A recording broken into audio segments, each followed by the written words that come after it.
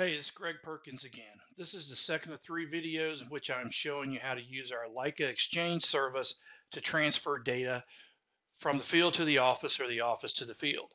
In the first video, I showed you how to go from Leica Infinity out to the field. So now I'm going to show you how to go the other direction from your Leica Captivate controller to your office software.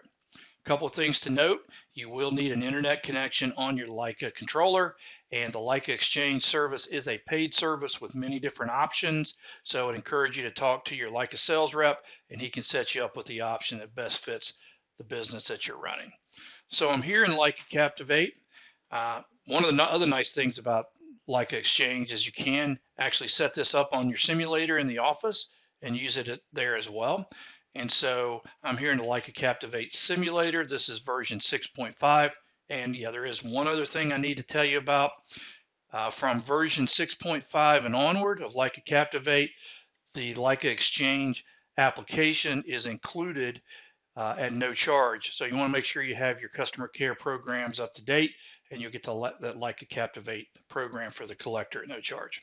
So anyway, what we need to do is, once we have our account set up, is to go into the settings and put in our username and password. So we'll go to settings, go to cloud services, select Leica Exchange. We'll type in our username. It is case sensitive.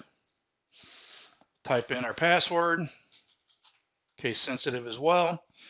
And we could display the password if you wanted to see that. We can also toggle the box here that says keep me logged in. So that way, Leica Exchange will be running in the background as you're working. So I'm going to go ahead and say OK to that. This takes us to the Leica Exchange screen. Let's just go ahead and say exit the program and stay logged in. We'll get back to the main menu here in Captivate. So if you wanted to easily access Leica Exchange from the main menu, you'll notice up here next to your internet symbol, there is a little envelope. You can click on that, go to Cloud Services, start Leica Exchange, and we're right back where we were. So you can see the different options here. Send data, get data, just what they say. So if we wanted to send data from the controller to the office, we'd select option 1. If we wanted to get data that had been sent to us, we'd select option 2. A couple of other things here, we can look at our Exchange settings, and you can see some toggles of things you want to send. If you're using this with an MS60 or with a Leica GS18i and you're capturing images and scans in the field, we just encourage you to be careful about the transfer of that data, because those files will be very large and you will be transferring these over some type of cellular connection typically. So if you don't want to capture, if you don't want to send images, CAD files, or scans, you can uncheck those. You also have the ability here to select where the data that is being imported from the office will reside. So you can typically go to your internal memory or your SD card. In this case, let's just go ahead and select SD card and press OK. So the first thing I want to do is to send data to the office. So I've finished my project that I have for the morning, and I want to send that back to the office so that they can start processing. So I would go to send data. This will show me a lot of the different files that I have on the collector.